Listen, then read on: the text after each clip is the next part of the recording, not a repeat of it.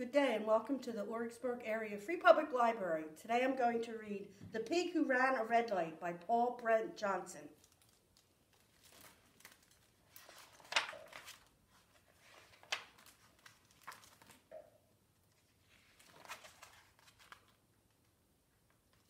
This book is dedicated for those who have sometimes wished to be somebody else. Ever since Gertrude had taken up flying, there had been no living with George. There's Gertrude up there flying. Whee! Came a sudden high squeal. Miss Rosemary made it to the kitchen door in time to see her pig take a run and go off the edge of the porch. Foom! Miss Rosemary shook her head. Honestly, George, just because Gertrude is a silly nincompoop doesn't mean you have to be one too. It's a known fact that pigs do not fly. Now look at what you've done to my peonies. George, however, was not about to listen to reason.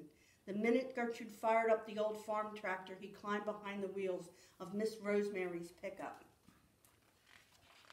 Silly. Ah, there's the magic page.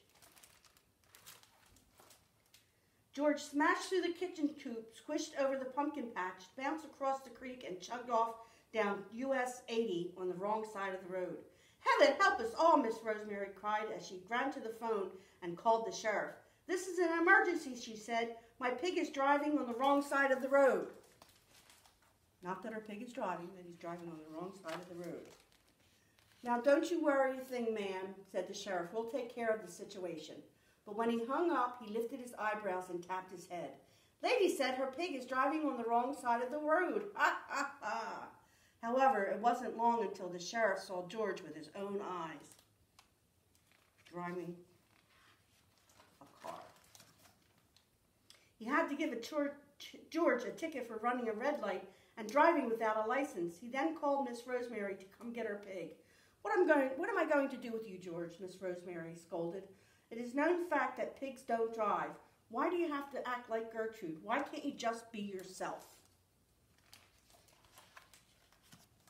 When George and Miss Rosemary got home, Gertrude was practicing the piano.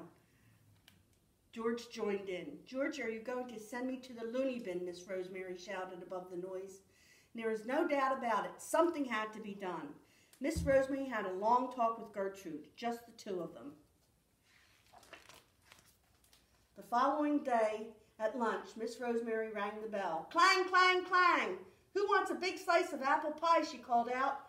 Gertrude came running. George was close behind. Oink, oink, said Gertrude.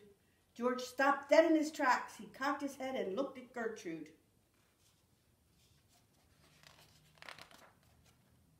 After lunch, Gertrude went to the barnyard. She stuck her nose into the ground and began rooting and snorting.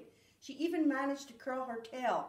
Oink, oink, she said again. George was speechless.